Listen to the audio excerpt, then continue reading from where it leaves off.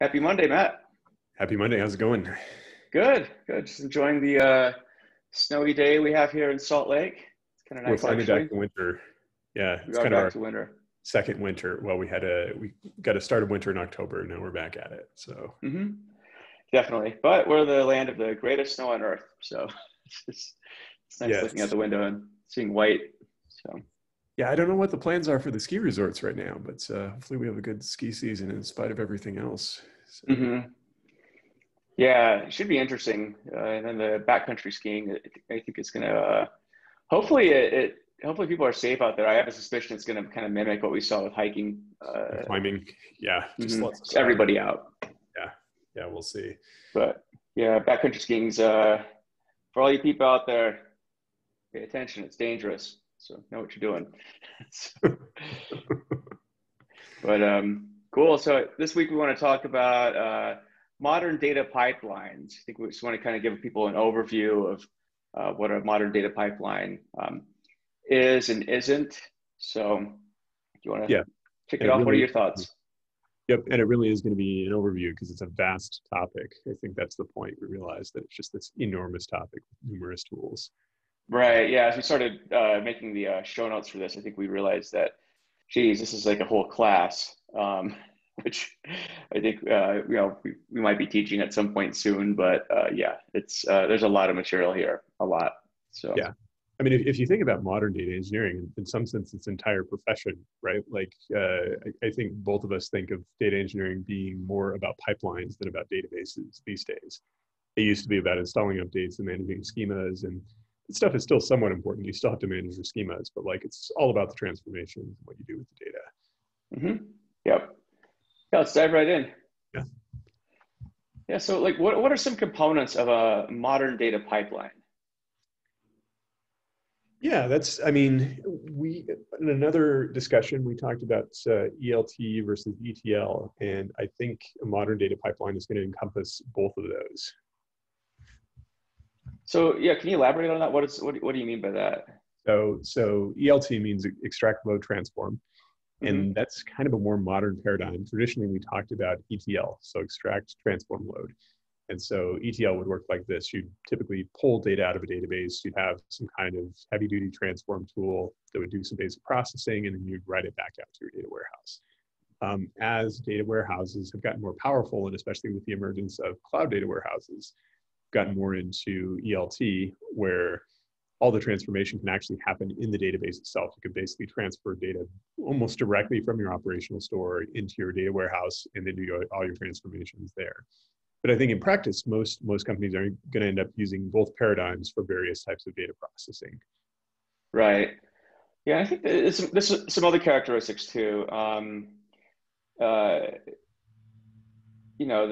you should be able to move your data from your source to your destination in a predictable fashion, right? So I would say like old school data pipelines had the characteristics that um, they were very monolithic, so you could keep adding on to these pipelines, but eventually, uh, as we've seen all over the place, these sort of older paradigms, they tend to build on themselves to the point where it's very creaky and jobs have a lot of dependencies and they take a very long time. And if anything breaks, you have to restart the entire job and the whole process over. So we've seen companies where data pipelines take, you know, 36, 48 plus hours to run. And if anything in that pipeline breaks, you have to restart the entire thing. Yeah, And so that's potentially 2+ days of not getting any value from your data. And the business is obviously waiting for the reports. And it's just impossible for people to make decisions. So I'd say that that's like, was the pattern for data pipelines for a very long time. Now it's very much an anti-pattern. yeah, 36-hour data pipelines are a big no-no. If you have them, please, please, please consider streamlining your approaches. It doesn't need to be this way, and your stakeholders will thank you for this. yeah. And I think fundamentally, and we always talk about how it's not about technology, but technology does play a role, right? And That's kind of why we emphasize the cloud, because all of these tools become much more scalable in the cloud. So for example, if you're on Snowflake, you can run separate data warehouses for your analytics and your ETL or ELT. And that way you don't have those bottlenecks. You can process much faster. You just scale up as much compute as you need to run those pipelines in a timely fashion. Mm-hmm. Yeah.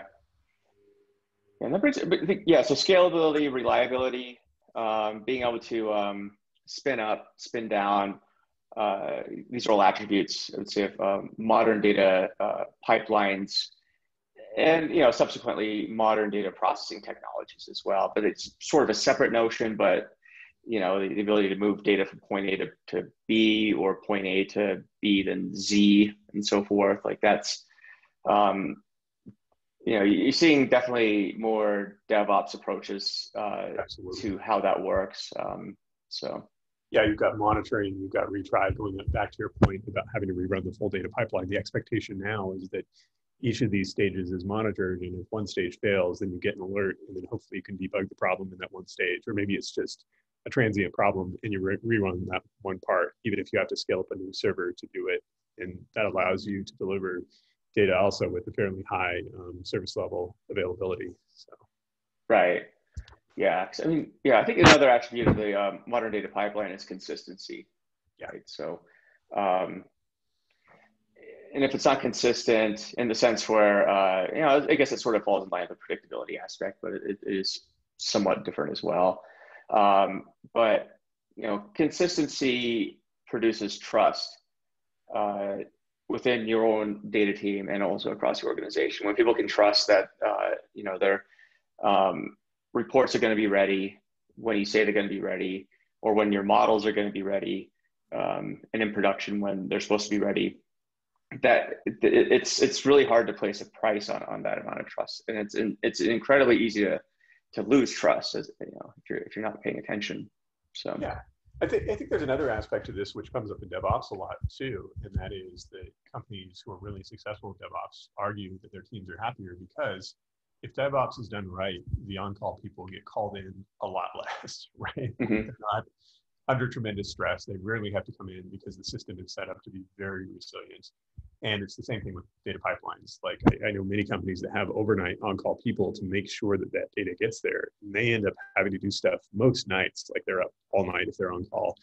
And if you can adopt these more modern approaches, more modern tools, more modern alerting and retry, then they're going to get called in a lot less at the end of what Mm-hmm. Yeah, definitely focus on limiting the blast radius of the, if something happens in your pipeline. So, I mean, if you think of it like an oil pipeline, like, it'd be unimaginable that an oil pipeline sorting in Alaska going all the way to Mexico, for example, like if one piece of that breaks, the entire pipeline is therefore ruined. Like that is silly, but that sadly is what, many companies still have to contend with these more kind of legacy data pipeline systems. So, right. And it's been a struggle to modernize in some cases. I think the problem is that it's easier to probably build greenfield and then transfer over individual components than to try to evolve your current stack. It can be a real struggle to do it that way. It most certainly is. The one we come across a lot, or where companies have a lot of SSIS jobs. Right. Right. This is something we see over and over again, and SSIS jobs are great. I think the issue becomes when years and years and years of SSIS code keeps building and building upon itself, and it becomes this very brittle monolithic code base where every other piece is dependent upon every other piece in this code base, and it becomes very difficult to reason about the pipeline, to reason about its workflow. And as a consequence, when it comes time to rethink your general data architecture and perhaps migrating it to the cloud, this is perhaps the hardest part you have to contend with, are these legacy SSIS workflows. If it's too gnarly and nobody understands it, you could, I guess, in Azure just port it over. I mean, they do allow you to port the SSIS jobs in with, I think, Data Factory, but I could make another argument that you're basically just, you haven't really solved your underlying problem in the sense that you can't reason about your code base. You just moved your problem into the cloud, Yeah. which could arguably cost you more money actually, because cloud. If you're treating the cloud like you do your on-premise system, that's probably not a very cost-effective way of doing stuff. So Yeah, and a lot of your cost is in the fact that, to your point, it gets to the point where these jobs can't even be understood by the team anymore. The person who wrote various components is probably gone, and so someone else is just trying to keep the job going. And you accrue this huge cost or interest on tech debt, as one of our friends put it on Friday, because you can't fix data quality issues and you can't evolve to new data needs. And so both of those things are really going to harm your business over time. And so then it becomes a question of, okay, what can I deprecate? What can I rip out?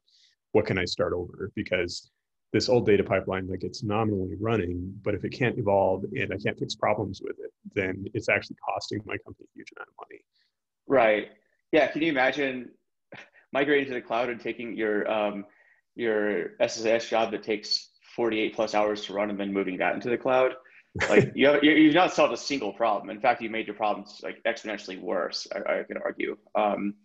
So I think our advice is, well, try not to get into the situation at all where you have the 48-hour pipeline. But if you happen to have that, we understand it's tough, right? And I can't, I would definitely empathize with you in that I don't know anyone who would say, well, I really like having this like very large delay and possibility of like lots of broken things along the way in my pipeline. Like nobody's gonna come out and say that. That's absolute lunacy. But maybe take the time to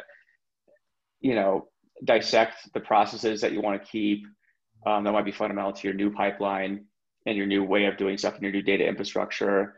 Deprecate old stuff. But again, it's incredibly difficult to reason about in these sort of rat's nested code bases. So yeah, it becomes a huge nightmare at some point. I think that's why both of us probably predict that in the near future, as companies are transitioning to cloud, we'll see hybrid for quite a while. And it's not that cloud can't support the hardware that they need.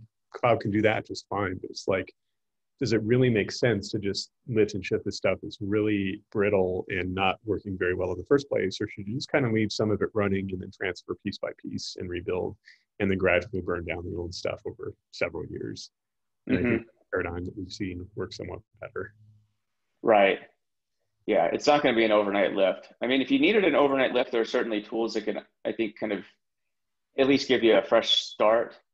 Yeah. And we'll get into those in a bit.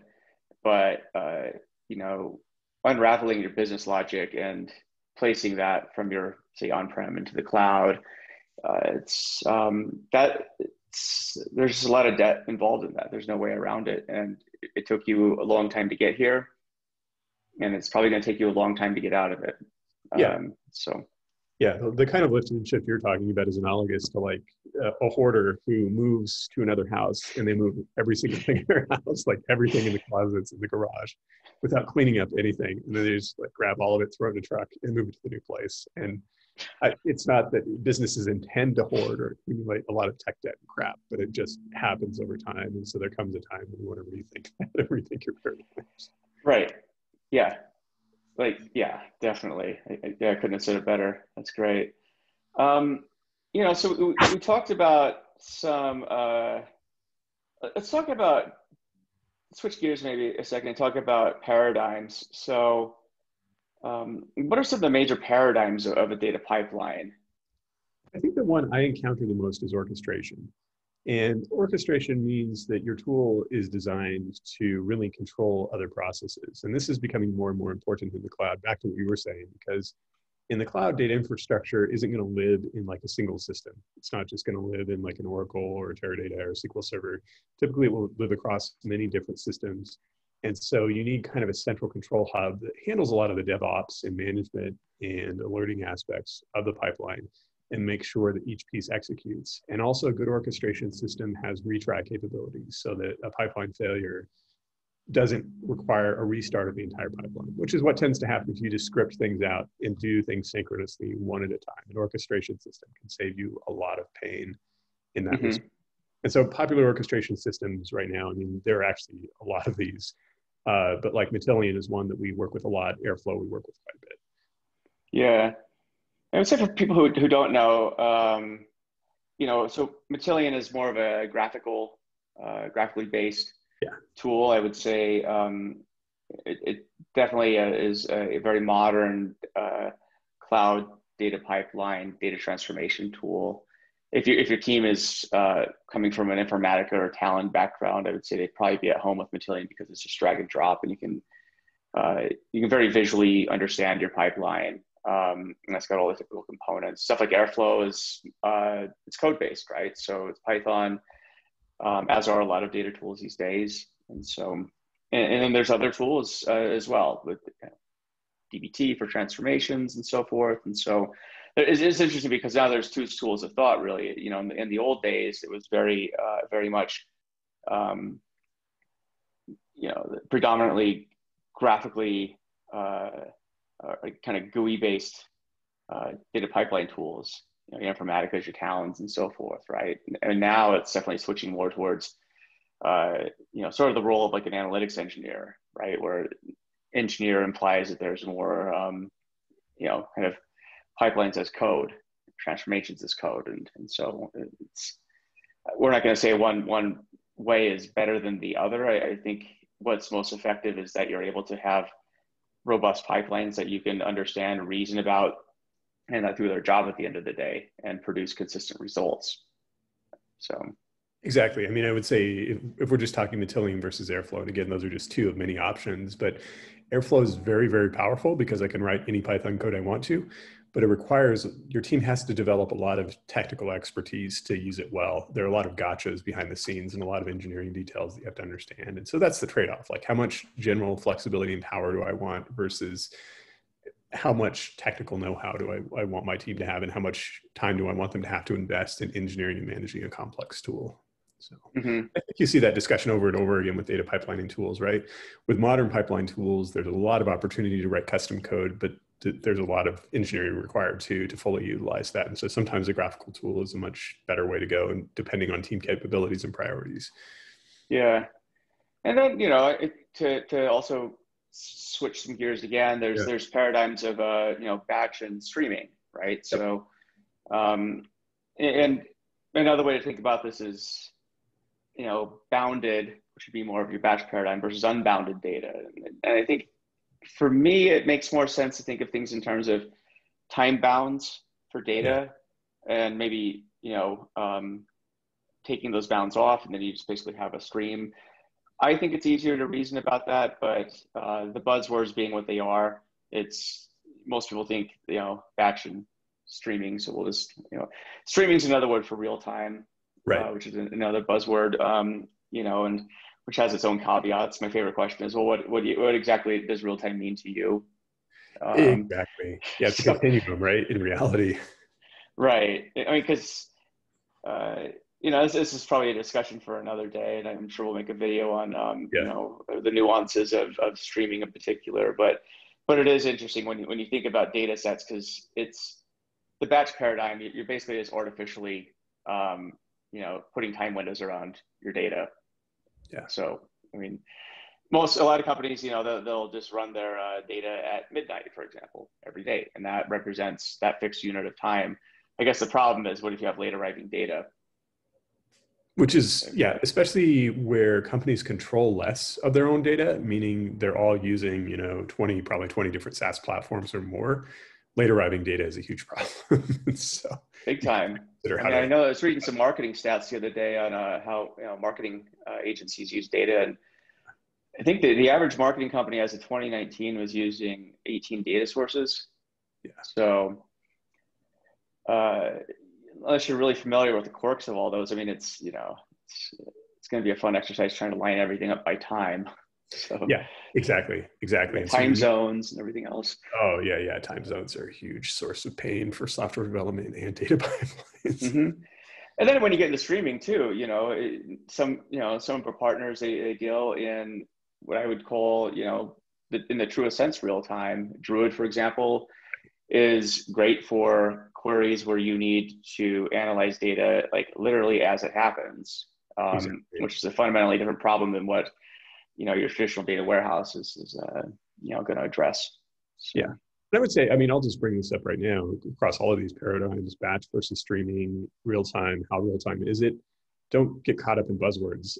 Figure out where your Hmm. business value actually is, and don't just say, oh, we need everything real time right away. Real time is really nice to have. It also tends to be expensive and consume more CPU than a batch system to do the same job. And so where's my business value? Is getting data like 5 minutes after it happens, is that going to do a lot for your business? Or maybe you only need it an hour after it happens, or maybe you really, really need sub-second queries, and figure out what the use Yeah. case is and then choose a tool appropriately. And that kind of brings us to the complexity of the data pipelines too. I mean, we see a lot of different paradigms. Um, it's sort of this continuum of like uh, no code, kind of low effort, Right. all the way to fully coded, um, you know, large effort things. So I mean, on the no code side, I would say you have things like your Fivetrans, your Stitch, companies that just are data pipelines as a service. On the other hand, if you wanted to set up a data pipeline on your own, it's like you have Kafka, which is awesome, and then you can kind of go for managed services in between. So Yeah. And then, of course, there's the question of the code that you write in the pipeline itself. Even if you use like astronomer.io or Cloud Composer for Airflow, you still have to write the underlying code. Or you mhm. can use like a managed Spark service like Databricks, for example. It's all about identifying where the business value is. Like, where should your Yep. team be spending their time fundamentally? I think that's a discussion, that's something that gets lost in all these technology discussions. Your biggest, most important, probably most expensive resource is your team. And so figure out what they should be doing with that time and what's actually going to serve the business. Fully.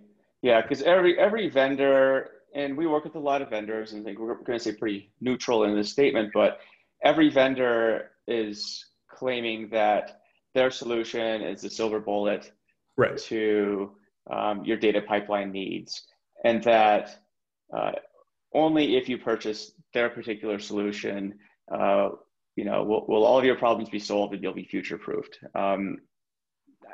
As you pointed out, understand what you're trying to do, understand your needs. There isn't a one size fits all solution out there. I would say anyone who's trying to claim that they have a one size fits all solution is being a bit disingenuous, and you should maybe look at other options if somebody is adamantly claiming this.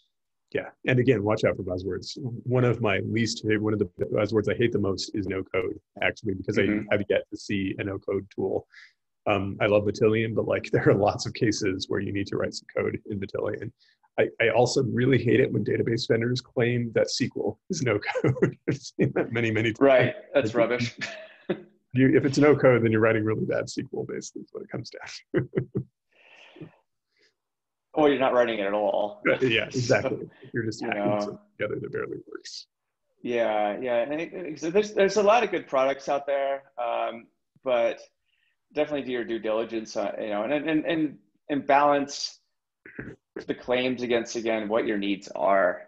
Yeah, It's I think we've hit on that countless times, not just in this talk but in others. But it's something, because it's really easy to get enamored with sort of the latest greatest buzzwords, especially real time right now. Real time has got a lot of hype. I think the question that I ask people, if you had a real time data pipeline and insights, like what action are you going to take um, with that data, right? Now that you can get insights up to the millisecond, what action will you take that's markedly different than what you would take otherwise? exactly. Yeah. Because there's also this phenomenon that I've heard some people call chasing your tail, which is where you keep looking at reports. And with real time, there are more reports to look at because effectively you can have a new report every second. Mm-hmm. And the reports just waste your time. Like they're not, they're just a shiny thing to look at that doesn't help your business at all. And so just having like excessive data in some sense that's not useful, or excessive reports, doesn't really serve you well. Not at all. I mean, the litmus test I always use is if it's a real time action that you need to Yeah. take, that should be an automation. That's Right. not a report, right? So you getting just 5 seconds worth more data in a graph, for example, right? It's completely meaningless, and it's not going to drive any better decision than you would have had 5 seconds ago. that really needs to be an automated task, actually, where you just like remove the human from the decision making equation in general. Because if you're responding to something that quickly, either you have this insane dopamine rush from just data coming in and being deluged by it, or you can't process that amount of data mentally in order to make a good decision. It's probably a decision that needs to be written in code and automated, either heuristically or using ML. Yeah, exactly right. Yeah, so that's, I mean, I would probably go beyond that and say that if you have a real-time use case, then there's almost certainly an automation piece to it, right? Because humans can't really respond in real time. So there's not necessarily a lot of value to a real-time type product unless there's some automation attached to it. Right. And this does, I think, it's starting to be reflected in some, I would say, I wouldn't say newer because they aren't new, but I would say more forward-thinking software engineering patterns. Like CQRS is one that comes to mind. So that basically just removes the need for a database at all, and you're just dealing with events as they happen in the application. Right. I mean, in my opinion, if you don't need to store the data and you can just put data into streams and subscribe to those streams, that's also awesome. But it's a different paradigm, and I think you really got to make sure that sort of event-driven architecture really supports what you're trying to do. It may be extremely useful and it may make sense. It may also just be like way too complex for where you are right now. So yeah, I mean, to be perfectly frank, if you're like a flower shop or a chain of flower shops, I don't know, right. maybe you have a use for real time, probably not, maybe for inventory or something like this. If you're an online retailer, then typically real time becomes important for at least for certain parts of your data. And maybe just focus on those. I mean, I think that's another mistake I've seen where people try to boil the ocean with real time. And my opinion is that there's almost always a substantial place for batch, and just focus on real time for the stuff that has high value. Because I would say like, so like, to compare like 1-800-Flowers against like your sister's flower shop, for example, your sister probably doesn't need like real time, but I would argue that 1-800-Flowers definitely needs that because they're just at a different scale. Like their e-commerce operation and their phone operations, it's a different business, and right? It's massive logistics. Yeah. So those orders, again, they have to be planning for the next. Right. Like if you're running the technology for Uber or something, like you want everything needs to be event driven. You don't get the luxury of like waiting for batch. Like you have to have it event driven. There's no other way. But again, this is all what we see. I think is companies wanting to, we're talking existing companies maybe trying to digitally transform, but putting the cart before the horse. Like this is a progression. You're not just going to jump into doing, your entire business isn't just going to be like event driven, real time, as cool as that sounds like in a year. Especially if you have these, like, if you're coming from where you have a 48-hour SSIS job hellscape to, this utopian vision of real time, everything is streaming, Kafka, automation. I mean, that's a journey. Because over here is all your business logic that you have to somehow unwind, unless somehow it doesn't matter anymore and you just want to reinvent everything, then in that case, go for it. So even then it's going to take a long time to build everything out, right? And so fundamentally identify what's valuable to you and focus on that. Say, for my inventory system, I can make orders and get things delivered very quickly. Therefore, maybe that should become real time. And then I can issue new orders within a few minutes of some event happening of customers purchasing a lot of a particular product, for example. Right. Deliver the value there, look for the next use case. Go ahead. Mm-hmm. No, it's right. So, to kind of cap it off, like, where do you think what's the future of data pipelines maybe for the next 5 years, if you were to take a guess? Let's see. I think the orchestration tools are going to continue getting better, and they'll actually become much more important as the cloud continues to grow. Companies will have more data sources, more systems running. I think on the real-time side, real-time systems will get simpler and more accessible. On the batch side, there's a trend that we've been seeing since the introduction of Hadoop, which is that Batch has shifted away from medium data. So medium data is what I would call the traditional data warehouse. Maybe you're storing up to a petabyte or something like that. And batch is going to shift toward many, many hundreds of petabytes. So in other words, batch systems will be able to handle just massive data. And so that will be part of the decision between batch and real time. Your batch systems will focus more on backward-looking analytics across just enormous data sets. They'll continue to gain new machine learning capabilities that are more batch-oriented, like training neural nets. And again, the real-time systems will get more accessible, and we'll continue to see more integration between the two. That's fairly seamless, where you really don't have to think about how to integrate batch and real time. You just decide what to put into what system, and then you have a system that brings those two sources together.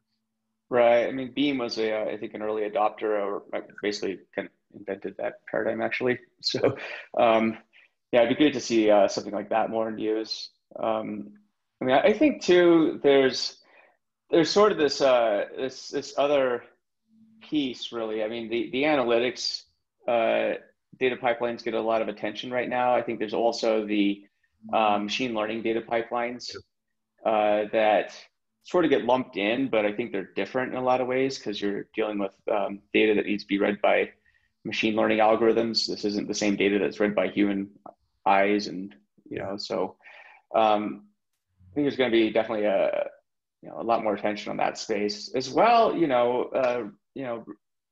Streaming is going to continue growing in popularity, but when you look at the number of companies out there that are still dark matter companies, as we're fond of saying, right? These are the companies that comprise most of the known business universe. They are running on-prem Windows installations.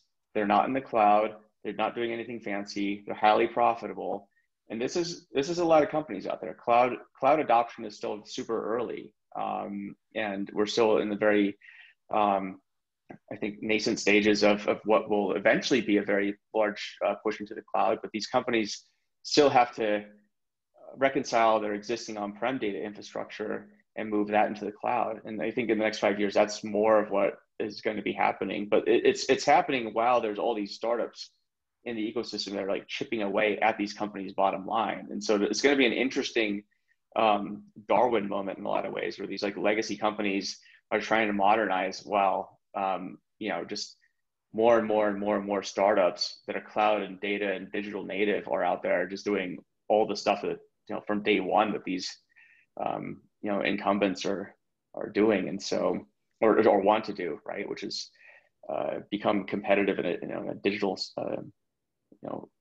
format. So that to me, that's going to be a fascinating competitive landscape to watch too, which is what happens to these legacy companies as they try and move into the cloud, and will they survive?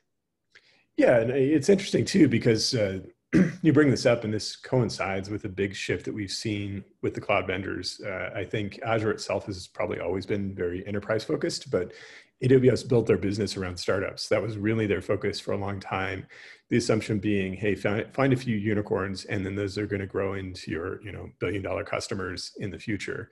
And probably at least 6-7 years ago, AWS started shifting toward the enterprise, which is exactly what these companies are. They're more traditional companies.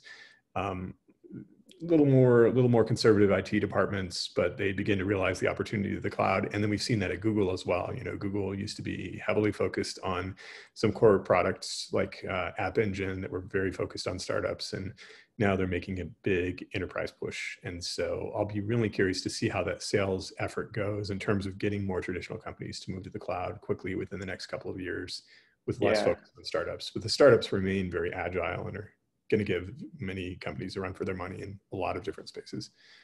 Oh yeah, count on that for sure. It poses an existential threat, and the reason that these startups can be competitive is precisely because they can leverage data in a very asymmetric fashion. So yeah, this will be fascinating to watch, as well as the competition between the clouds and the data pipelining tools that each cloud is developing and embracing, whether it's the tools they make or the tools of their partners that they're supporting. They're definitely in this golden age of data pipeline and orchestration tools, and it remains to be seen what platform is going to be the winner, or if there ever will be a winner, because everything just changes so quickly all the time. I think we'll see future emerging clouds as well. It'll be interesting to Hmm. see that. Maybe we will end up kind of with the Standard Oil situation where a handful of vendors completely control the market. But I think there's certainly the possibility that someone comes along and just does something completely different and then kind of flies under the radar until they pop out as this like huge competitor against the majors. So Count on it. Not even gonna bet money against that idea. It's just because it's always happened. Uh, exactly. and Yeah. when you start trying to count that out, you're inevitably on the losing side of a bet. So um, yeah, well, that's good conversation. We got a lot more data pipeline related data chats, I think, coming out for the next several weeks. So this is the first of many, and yeah. On that note, happy Monday. So enjoy it. Yeah. Happy November and enjoy the winter. Yeah. All right. Take care. Take care. Bye.